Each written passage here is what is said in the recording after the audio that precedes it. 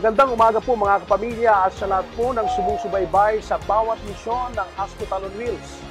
Ngayon po andito naman tayo sa Candelaria, QUEZON para po sa isa na namang misyon ng Hospital on Wheels. Sa pangunguna po yan ni Dr. Jim Sanchez, of course, kasama po natin ang ating pong mga partner organizations tulad po ng Rotary Club of Candelaria Circle, ang Rotary Club of Pearl of the Orient, ang Friends Who Care, ang Salamat Doc, ang team ng Docs Radio, at ating pong mga local partners.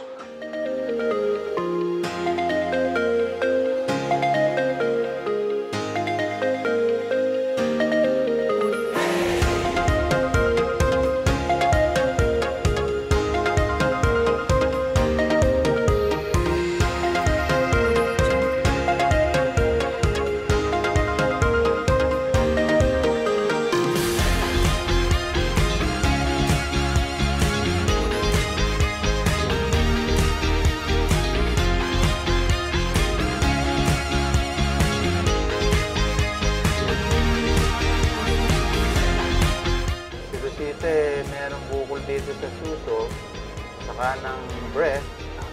Sa tansya ko ay kalahati ng chiko ang size.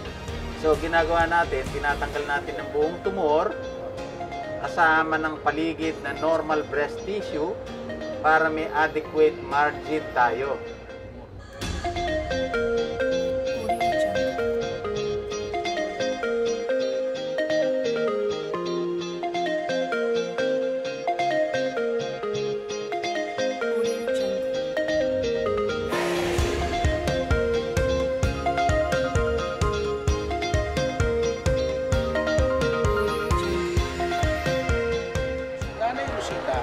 Ang kanya po naman ito ay ang kanyang breast tumor. Actually po, papunta ng cancer. Ay ganyan po sa loob po ng hospital. Walang complications. Gising ang pasyente, walang sakit, tanggal po na. Nalainit po masasabi po ninyo sa hospital ng Wheels. Isa po kayo sa natulungan. Napakaayos po at pinagpapasalamat sa grupo nyo. Salamat Doc. Ako po ay naoperahan ng maayos. Wala po nararamdaman. Salamat po sa tulong. Salamat po kay Dr. Jim Sanchez sa Hospital on Wheels. Salamat po at dumayo kayo dito sa Candelaria, QUEZON.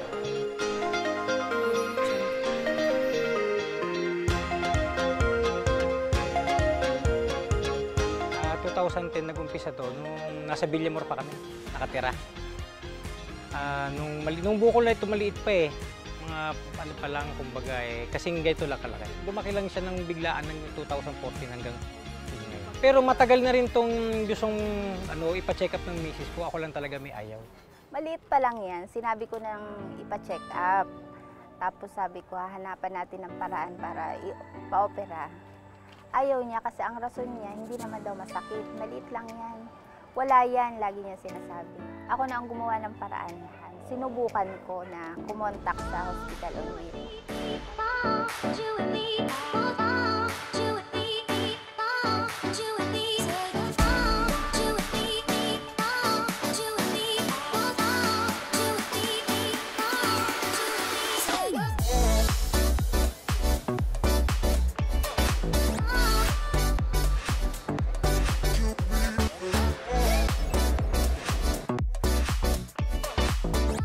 May kalakihan dito eh.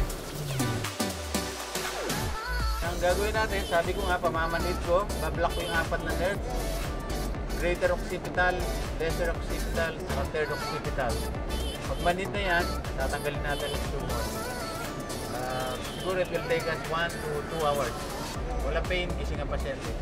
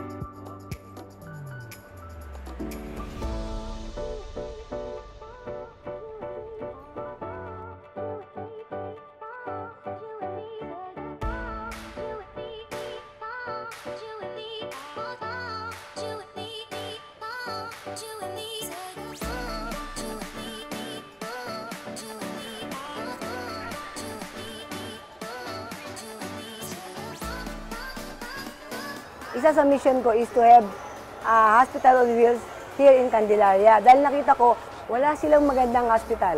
At napakadaming tao na nangangailangan tulong, lalo ng mga bukol na wala talaga silang medical assistant, ganun. So, naisip ko, yan ang pinakamalaki kong project as an inspiring president. So, dinala ko dito sa Candelaria with the help of HOW, which is Hospital on Wheels, with Dr. Jim Sanchez na nagtulong sa akin. Una ay nais ko magpasalamat sa inyo dito sa ating Hospital on Wheels. At syempre bilang bukal at komitiba, ako ang chairman ng Komitiba on Health ng Provincial Province, ng Quezon Province ay alam ko malaki ang matutulong nito. So, ginawa natin ng paraan na magkaroon at mapayagan ng Hospital on Wheels upang mapadala dito sa atin sa Candelaria, Quezon.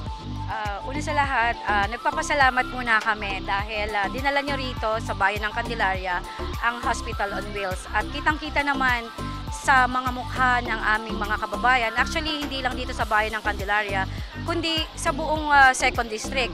At meron pa nga akong nakita dyan na taga Calamba, Laguna.